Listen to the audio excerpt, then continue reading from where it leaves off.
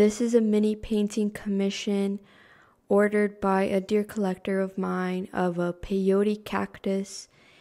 And as many of you know, peyote is a very sacred plant medicine used by various indigenous groups and explorers of consciousness. You can see there my reference photo of a peyote.